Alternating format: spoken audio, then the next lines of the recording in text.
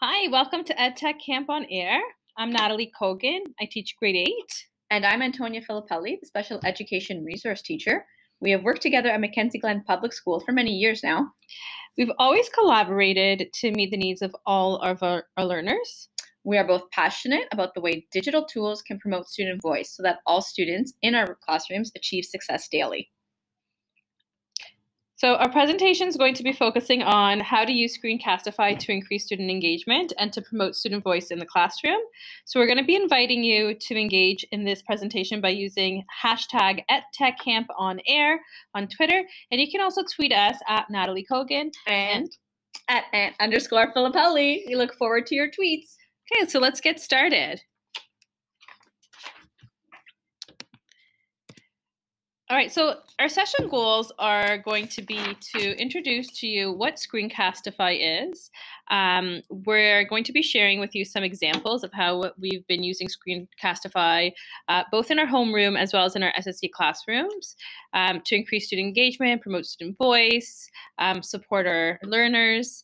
And then at the end, we're going to walk you through how to get Screencastify for you.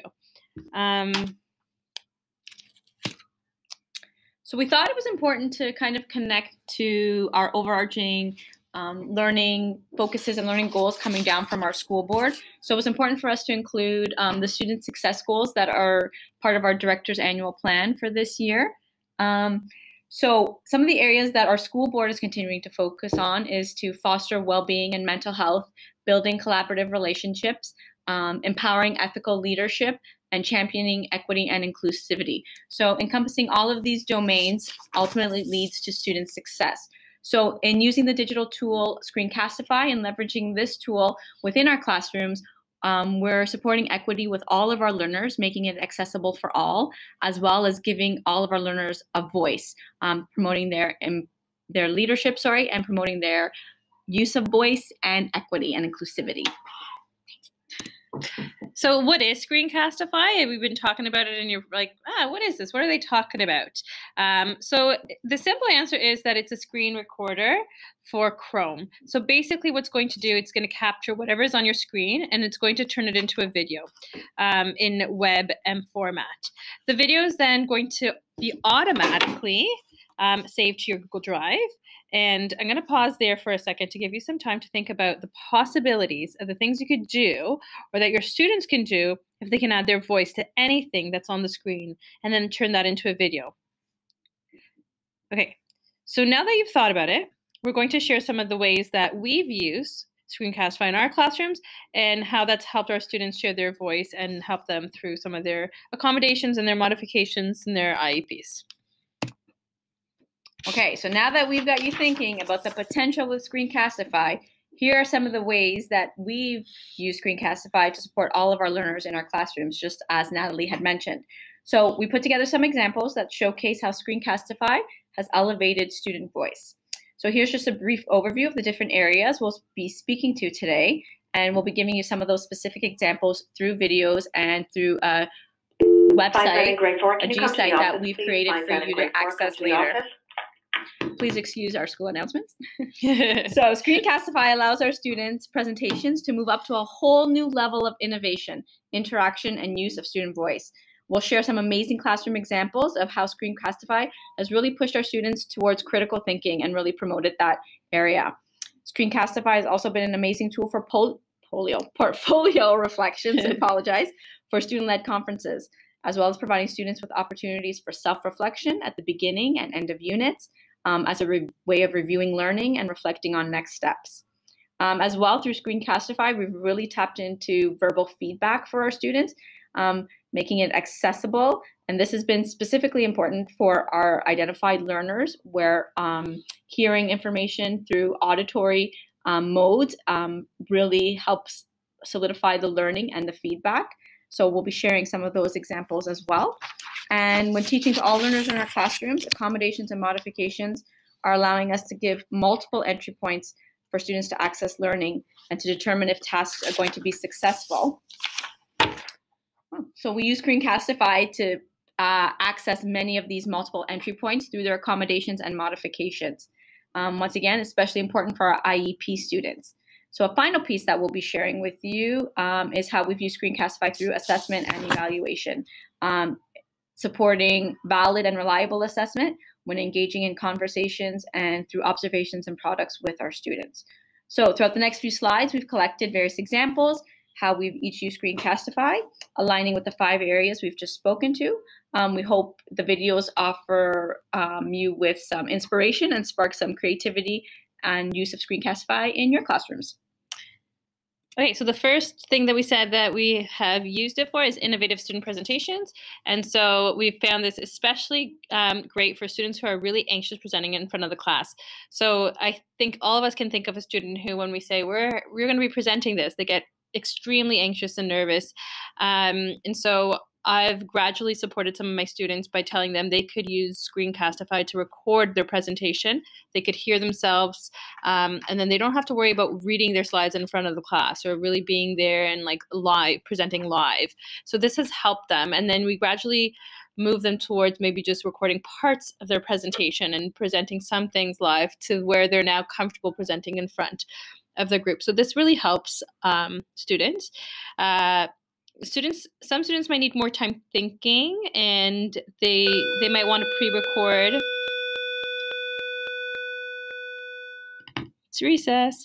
Okay, so some students might want some more time thinking, and they want to pre-record their presentation just so that they're not having to think on the spot in front of everyone in class. So that really is one of the areas that it addresses.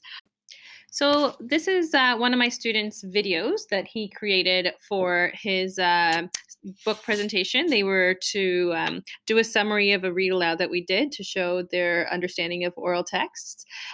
So a lot of students they had choices of how they wanted to present their summary, and the student wanted to create a Prezi, and he wanted to add his voice to it because they were supposed to add their thoughts and opinions to it as well. So I'm just going to play a short clip of this just so you can see what it looks like. Introduction. A Long Walk to Water is a book based on a true story about a little boy who grew up without a family and walked for up to years at a time just for shelter, food, and water. For extra info, you can go to this website. Start of his day. Sabadat was a little boy who was going to school in South Sudan. He was about to go home when all of a sudden he heard gunshots. He ran to the bush with his fellow classmates, and he didn't stop running. Saba was scared. He didn't have his brothers or sisters or his parents with him. He didn't know what to do, so all he did was follow. So I'm going to stop it there because I'm not going to bore you with the entire presentation, but it's not boring. It's actually, now you can hear his voice, you can hear his expression, you can hear fluency, so you can imagine all the different things that you could use Screencastify for. And you can see he has the same screen as we have here. He has these little tools down here where he can pause his recording and he can keep playing, and he can use pointers to kind of point things out as he is going through his presentation. So it gives students lots of different options when they're thinking about how to do an innovative presentation. All right, let's look at goal setting through our portfolio reflections and take a look at the benefits this has allowed for our students to really share their voice and their goals for the year. So when thinking about reflections and student-led conferences, it was a perfect opportunity for our students to use a tool that would allow them to share their thinking, set their goals, and review their learning for the year, and have a video presentation for their parents to see. This was specifically, important for parents who were unable to attend our student-led conferences. So it ensured that the goal setting and the learning was able to then be shared at home with parents so that the connection between school and home was maintained. And it's really important for our students, specifically our identified students, to reflect on their learning and set their goals, to think about the strategies and tools that support their learning, using Screencastify as a way to share their thinking and set their goals, enable them to go back and remember some of the pieces that they wouldn't necessarily have been able to share with their parents in a conversation, because sometimes the format of a student-led conference can sometimes shut down our students that are, as Natalie mentioned earlier, that may have anxieties about presenting, even when it comes to parents and teachers. So Screencastify provided them with a great tool to showcase their learning and reflect on term 1 and set some goals for term 2. So we have an example of a student's art portfolio, and this is just a student reflecting on some of the art pieces that he had done up until that time in the year, and just reflecting on what his next steps were. So we're just going to play this so you can see a little bit of an example. This is my art portfolio. My first artwork that we did this year was abstract art using the colors black and white. We basically could do whatever we wanted to using, again, just one Sharpie. And I made different patterns and images. So I started off by putting a baseball in the middle because I really love baseball. And yeah, went off in 4 different directions and really had no idea what I would do. I really like this artwork because I could just put my pen to the paper and do whatever I really wanted without any rules. I really like how I just made all these different images and patterns and drawings. Next time I want to work on planning out a little bit more because I feel like I just rushed it and drew random things. So you could see here that this student, I'm just trying to pause it here. You can see here how the student was able to not just say, like, it wasn't just a show and share, this is what I did, but they could really then analyze, this is what I really liked about it, this is what my strengths were here, and these are my next steps. And that has really helped my students kind of plan for growth based on thinking about next steps each time they do a piece of work. For our identified students in the SSC, what helps them is if we'll brainstorm sentence prompts and key vocabulary that we'll want our students to use in their reflection. So they'll have that piece of paper in front of them, and as they're doing their recording, it's a reminder for them to quickly access those keywords so that they are mentioning them in their recording. And sometimes those pieces can get lost when we're just having a conversation. In using Screencastify to provide verbal feedback to my students, I have seen significant improvement with how the feedback is being accessed. Specifically with our students who struggle with organization and keeping track of papers, Screencastify has provided quick and easy access to feedback in one place. So what we've done to accommodate students is create a feedback folder for each student in their Google Drive. Using Screencastify, we create a short video sharing their descriptive feedback. We review learning intentions and success criteria, and look at samples as well. When I need students to review their feedback, I just get them to go into their feedback folder, watch their video, and match and look for the LI and SC that they need to work on and improve. Yeah, so we're using this as teachers as well to help our students. So not only are the students recording, but we as teachers are recording as well to give them our feedback. And that makes it easier for us as well if you think about it. Sometimes we can speak to what they've done easier than write out paragraphs. And if they're having to read the feedback, it makes it not accessible for every student. Right. So I'm thinking about our auditory learners, hearing the feedback and having a visual to go back and look at it in multiple times really solidifies that feedback and really pushes them to access it and implement it in their next piece.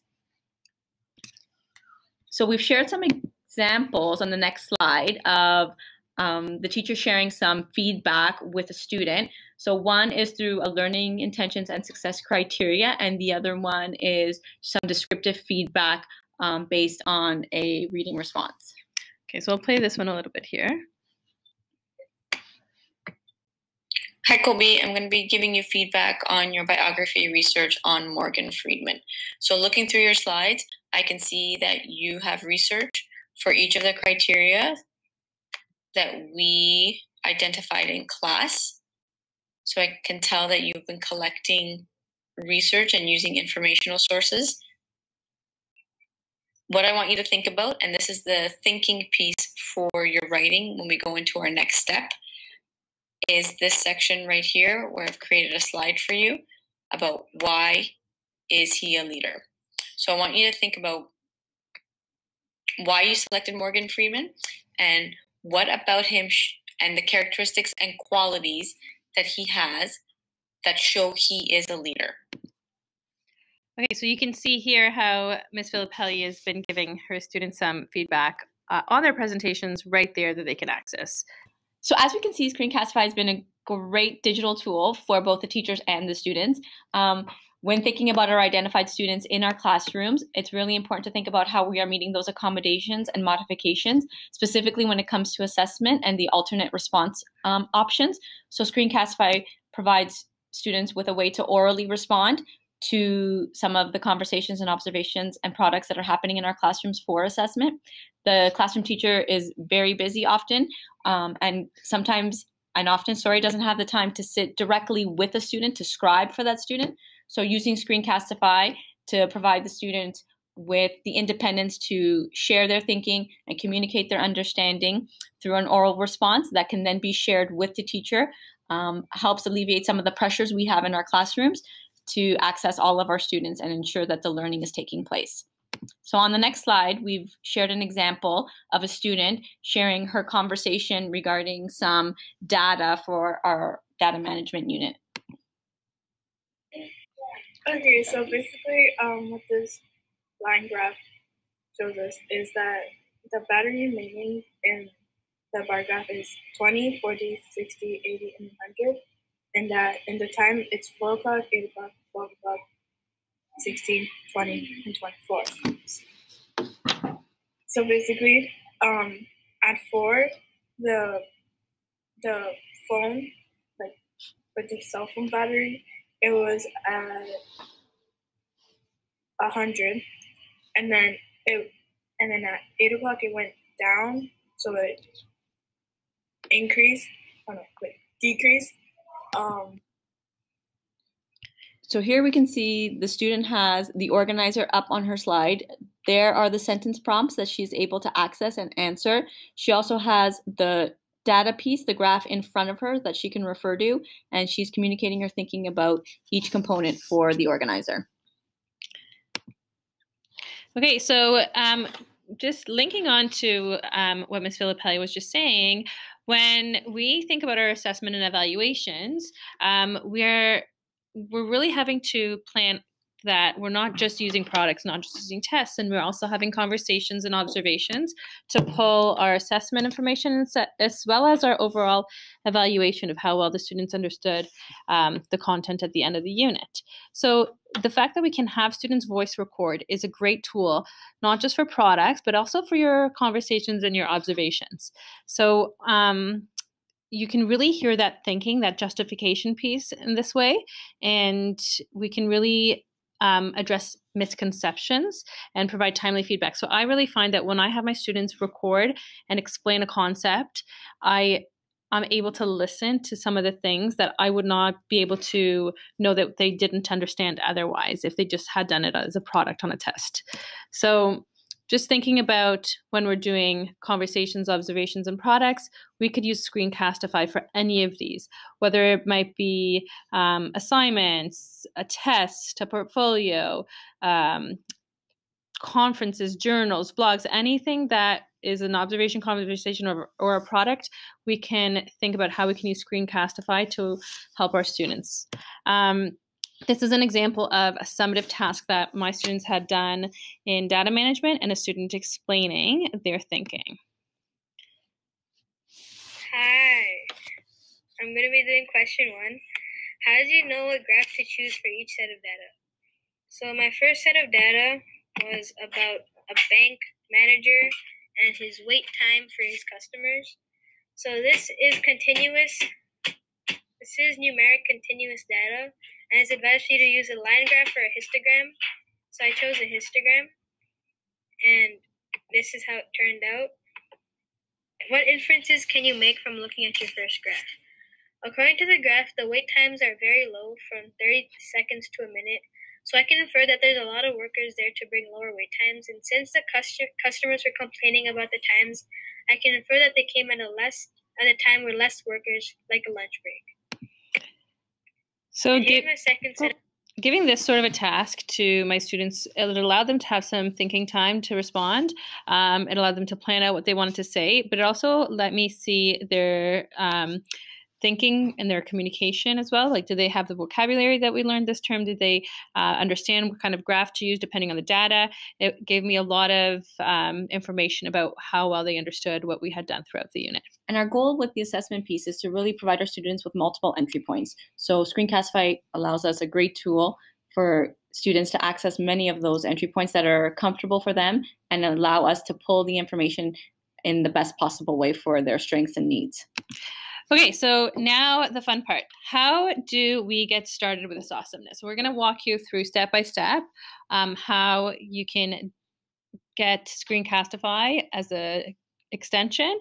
We're going to show you it's extremely simple, but we'll walk you through it.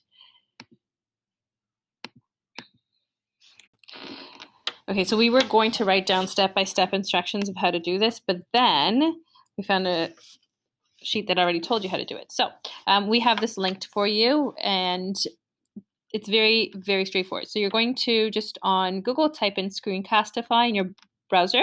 You're going to click on the one that's the Chrome Web Store one, and I'm going to just walk you through that in a second. Then you're going to add it to Chrome. When you're ready, you're going to open the extension in the upper right of the Chrome browser. My Screencastify looks like this. It's this little arrow here, and right now you can see that it's red because it's recording. Okay.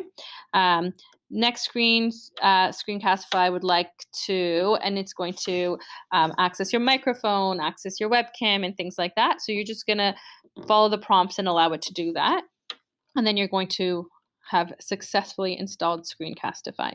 Don't worry about the next screen that says the video is in a restricted mode. So just make sure that when you have it, your microphone is on, and if you want the webcam to be, that your video is on as well. Okay, and this is here as a link to you on our slide, so you can refer to this at any point. But I'm just going to go open a new tab here, and I'm just going to go on Google, Screencastify, and you're going to come up with here, okay? So screen recorder, Screencastify screen recorder for Chrome, okay? You can click here, and there's a screen here with videos for you to see also, and then you can add to Chrome. It's free. I'm already installed, so that's what it's going to show for me, but for you, it's going to then lead you through the prompts. Okay, so if you have any questions about how to do this, we are available. You have our Twitter. You can let us know, and we are happy to help. So this brings us to the end of our presentation. Don't forget to tweet us at Natalie Cogan and at @_Filippelli and hashtag #EdTechCampOnAir. If you have any questions, ask us. And if you have any great ideas that you would like to share, we would love to hear as well. We look forward to you just going in, exploring the tool, trying it. You're going to have some moments of hearing your students in the background while you're recording, announcements going off, but those just make it all the more real, and that's just the reality of our classrooms. So don't worry about having it be perfect. Just go in, get the students using it, begin exploring it, and you'll really discover the unbelievable amounts of ways you can use it within your classrooms and with your students, and how you can really elevate student voice. All right, so I'm Natalie Cogan. I'm Antonia Filippelli. And we're logging off. Bye.